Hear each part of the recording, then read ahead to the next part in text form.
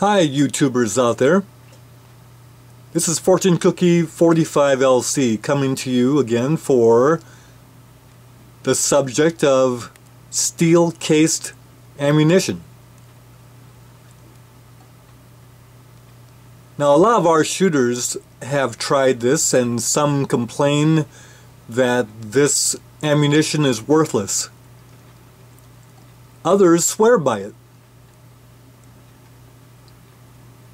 Certainly the shooters should try it because the cost of steel cased ammunition is much less than brass cased ammunition. And if it works in your particular firearm, then by all means it's a very good value. So let's look at some of these cases, some of these calibers that use steel cased ammunition.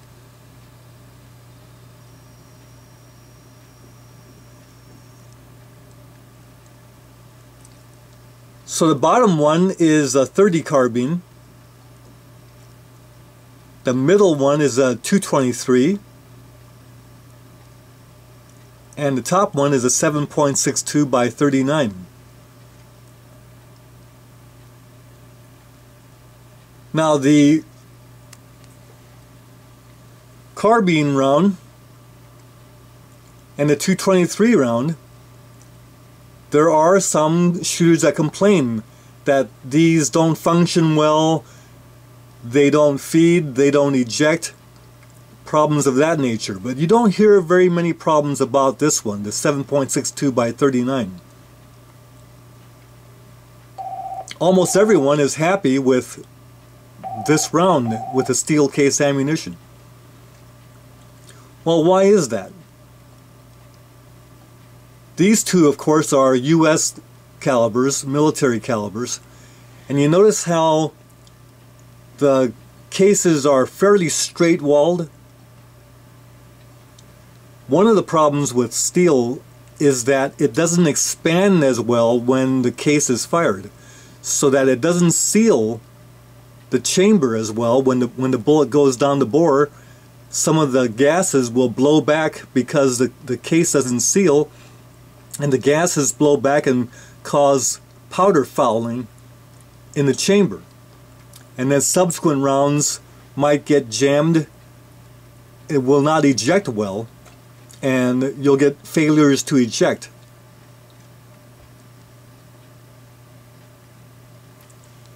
However, this one doesn't tend to have those problems.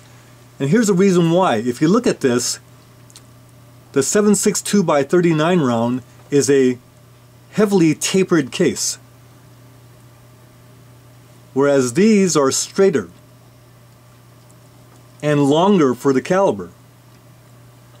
So this one inherently will feed better, and even a fouled chamber tends to feed better. As for ejection, look carefully. You'll notice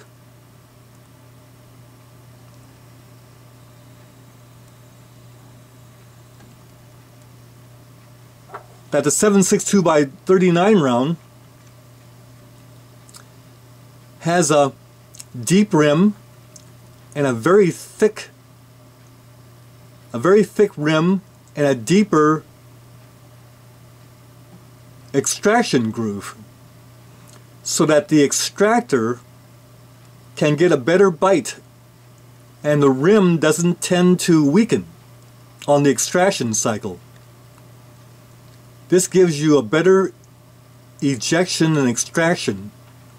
Whereas look at our .223 or 5.56 round. It has a shallower extraction groove and a thinner, weaker rim. See the difference? So the bite of the extractor is not as good, and the rim can be torn off more easily, leading to extraction, ejection problems.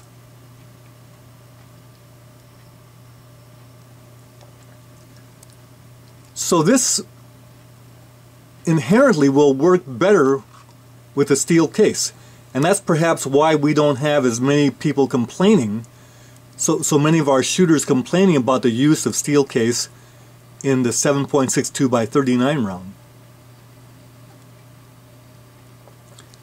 Now we can offset some of these things, and that is, if we use these rounds here in our 223s and our 30 carbines, pick up an empty casing that's off your bench when you're shooting, and just go ahead and take a paper towel and wipe the case off.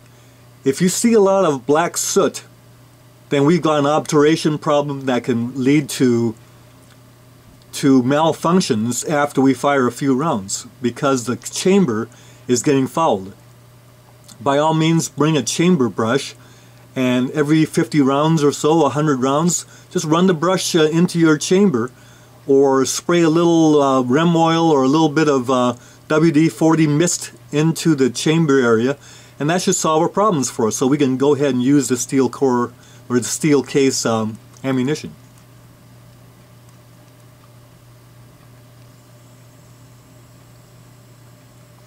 This will help us be able to take advantage of the value of using the steel case ammunition.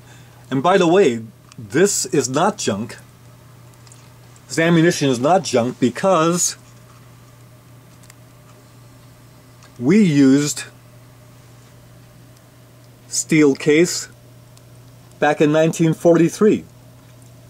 This is one of our 45 ACP rounds from World War II. It's made in the Evansville, Indiana plant, 1943, and it is steel cased. So we used steel case ammunition way back then. So YouTubers, give steel case a try, and if it works for you, by all means use it within the limitations that they have, and have some good sessions at the range. Bye for now.